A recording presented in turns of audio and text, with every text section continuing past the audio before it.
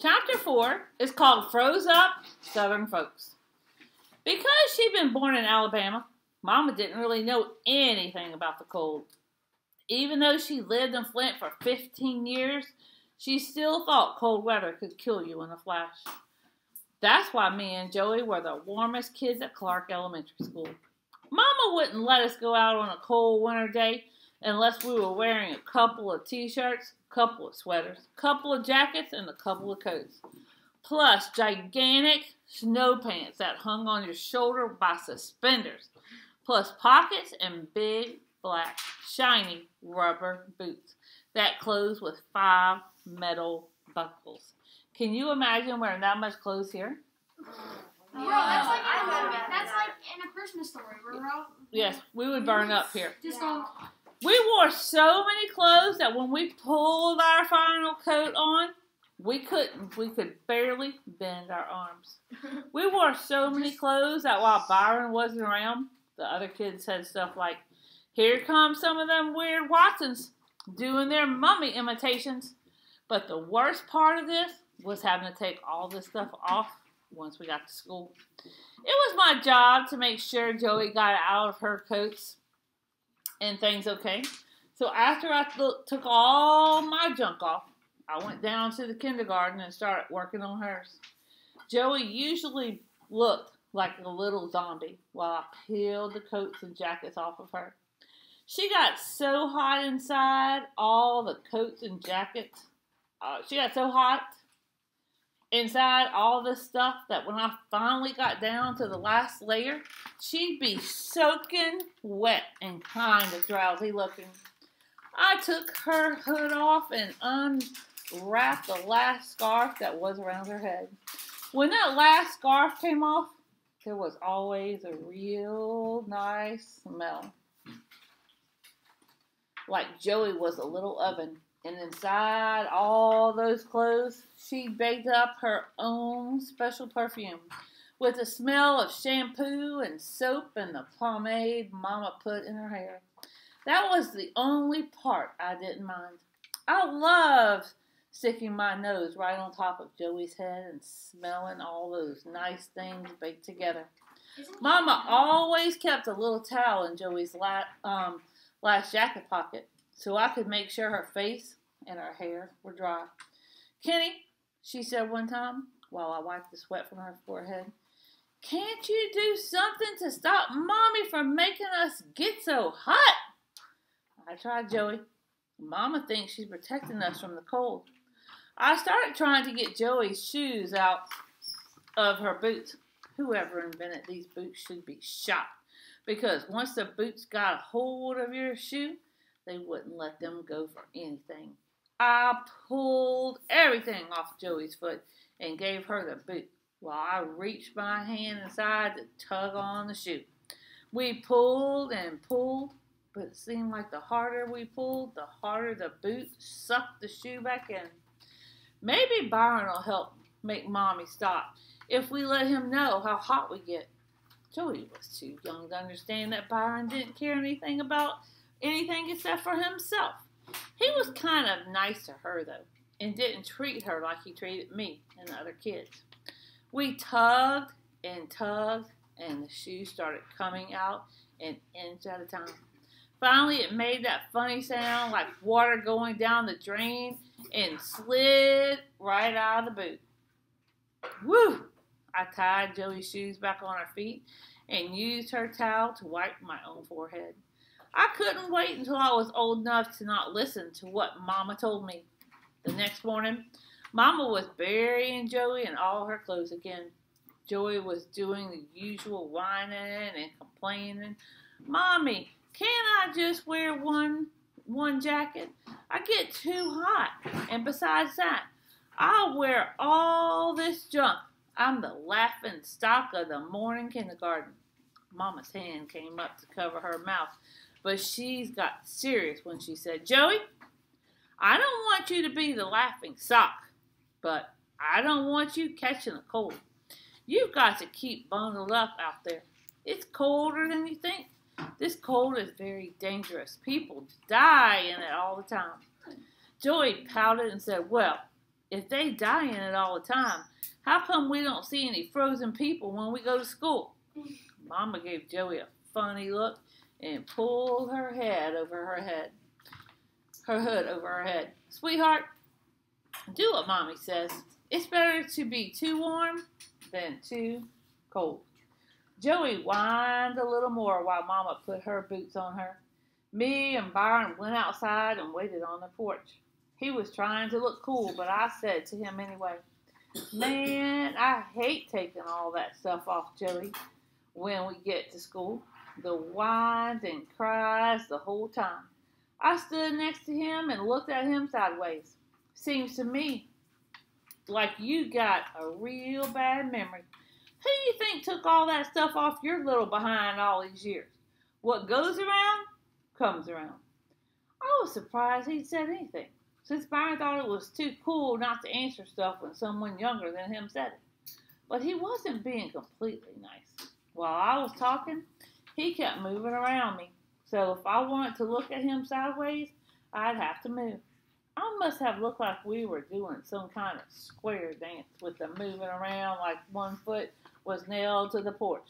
Yeah, but I didn't cry and whine. Byron kept circling me and putting his hand behind his ear. What?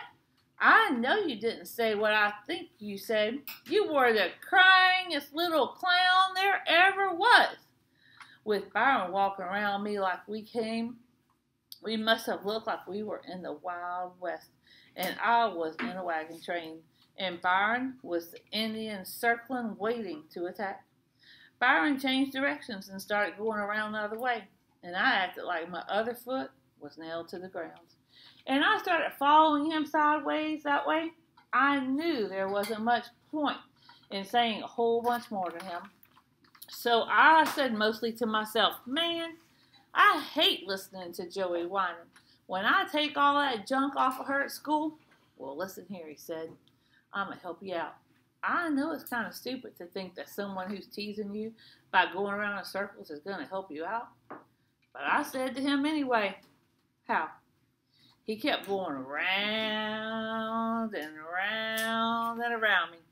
I bet we looked like the solar system, with me being the sun and Byron orbiting the earth. I'll talk to Joey, kind of put her mind at ease. This didn't sound too good, and I got sick of Bi teasing me, so I let the earth orbit by itself. Joey finally came out, and the three of us started walking toward the bus stop. Byron started right in. "Baby sis, I know you don't like wearing all them clothes, right?" "Right, Byron. They get too hot." "Yeah, I'm hip. But there's a good reason why you gotta have all that stuff on." "Why? Only me and Kenny wear this much junk." "Yeah, but what you don't know is that Mama's only doing what's right. There's something she don't want you to know yet. But I know you some real mature kids, so I'm gonna tell you anyway." "Okay, all right, tell us." I wanted to know too. Even though I was in 4th grade, I feel for a lot of the stuff Byron came up with. He made everything seem real interesting and important.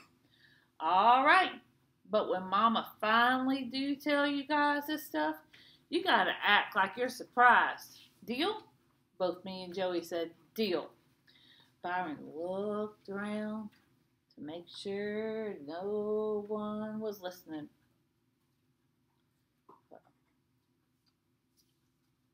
Lost my place. Then said, "Have you ever noticed early in the morning, some of the time, you wake up and you hear garbage trucks?" "Yeah." "Have you ever noticed how when you get up and go to school, you almost never see them trucks?" "Yeah."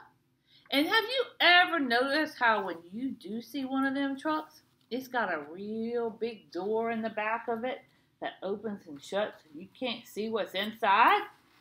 "Yeah." "And have you ever noticed that door is too big for even the biggest garbage can in the whole world?" "Yeah."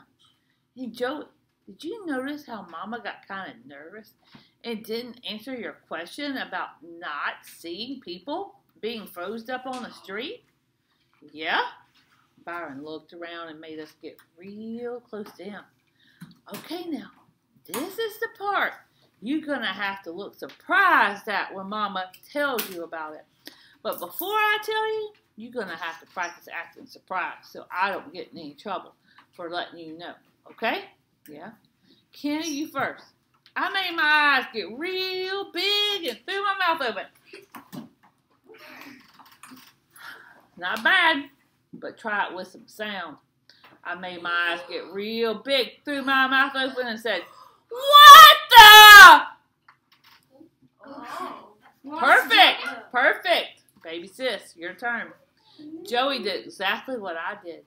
That's good. But I think we need some action.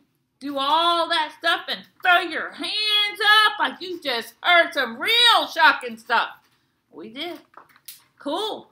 Now do it together 3 times. Go. What the? What the? What the? Oh my gosh. I didn't just like, it's been like, what the heck? I don't know. All right. You see, some of them trucks ain't real garbage trucks at all. Joey, you was right. Every cold morning like this, the streets is full of dead froze people. Some of the time, they freeze so quick they don't even fall down. They just stand there froze solid. Joey was believing every word.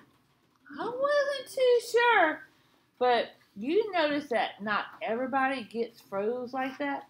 It's just because them folks from down south who got this thin, down-home blood who freeze so quick. And you know Mama ain't from Flint. She grew up in Alabama.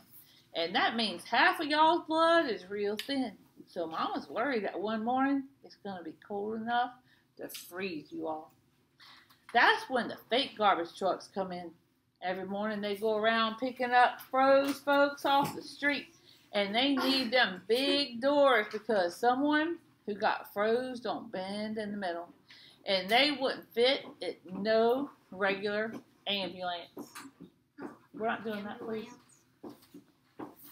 Joey looked like she was hypnotized. Her mouth open and her eyes were bugging. But both of you gotta swear, never ever to try and look in the back of one of those trucks. I did it once, and I'm gonna tell you, there ain't nothing more horrible than seeing hundreds of dead, froze up people. Southern folks crammed up inside a garbage truck. It's a sight that I'm going to carry to my grave with me.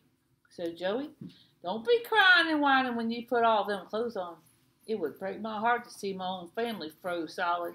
So they got thrown into one of them fake garbage trucks. And Joey started crying.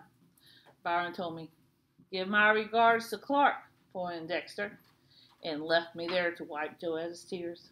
I got to admit, Joey didn't do any more whining when she had to get into her winter clothes. The only good thing about Mom being afraid of the cold was that we were the only kids at Clark who got to wear real leather gloves. Let's see.